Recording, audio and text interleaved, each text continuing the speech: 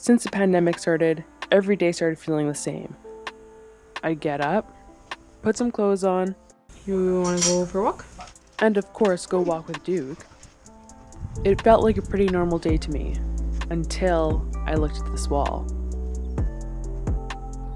Wow. And that's when it came to me, I'm gonna paint my first mural. I had no idea what I was doing. I've only seen murals, I've never done one myself. And after looking at the wall, I realized we got lots of work to do. But the work wasn't actually that bad.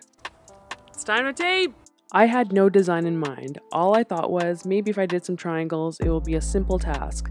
After hours and hours of taping, I was finally done! It was time to say goodbye to this old barn wall that was discolored and gross because time to paint! Okay, that's good.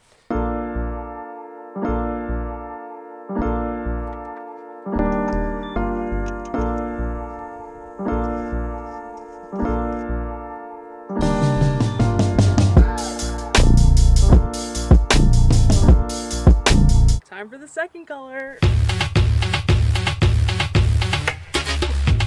That's good.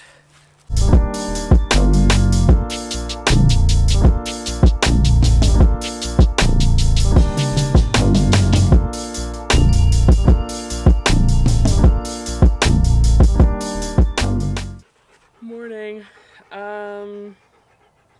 More colors. I'm excited. I'm also very tired, so I'm not as hype as I should be.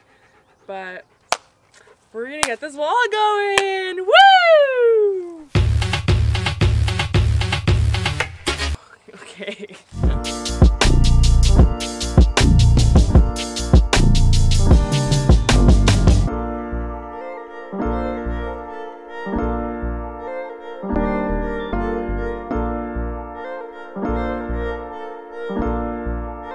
New color, who dis?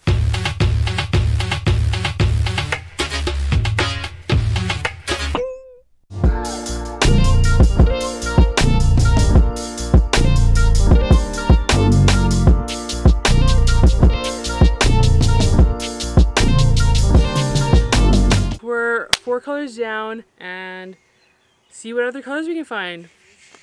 We're gonna start painting again, so let's do it.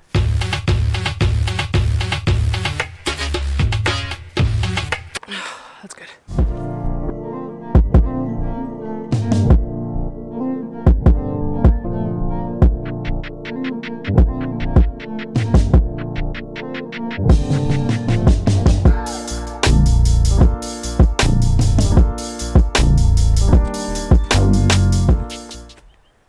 Done. It's time to take the tape off. Okay, this is looking pretty sick. I'm pretty excited.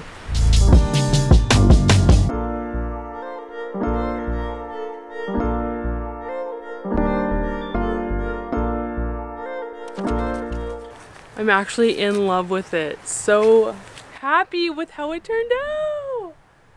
But we're gonna give it some street art spin.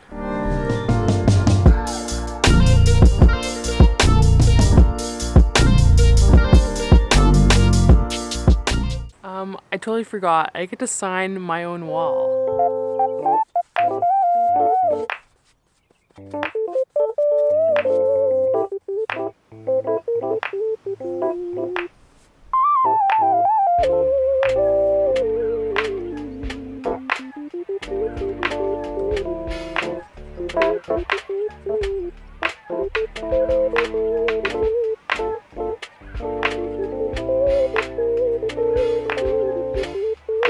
Ladies and gentlemen, I present to you my first mural.